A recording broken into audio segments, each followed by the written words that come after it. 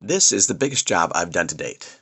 I will be cleaning 164 windows, including this wall of 108 windows that I will be cleaning the inside along with the outside. The top of this top window is about 30 feet off the ground, and they are about 5 feet across. I've done large and tall windows before, but nothing on this scale. And although I started at 8 in the morning, this side of the building faces southeast, and it's not going to take long before the sun warms up the glass, drying up my cleaning solution before I can squeegee it off.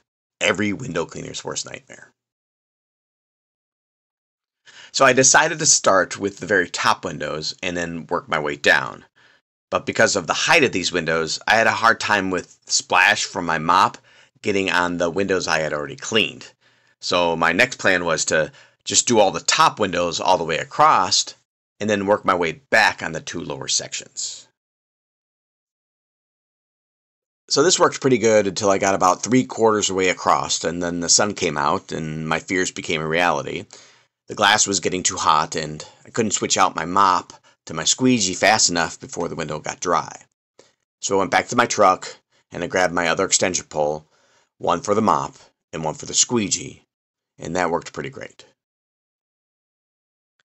With a learning curve and all, it took about 3 hours to just do the outside of these windows. I got it down to about 2 hours when I did the inside.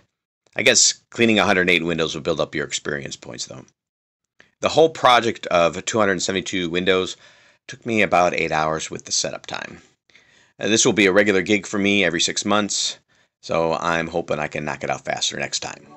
I'm going to stop talking now. If you will subscribe to my channel. Thanks for watching.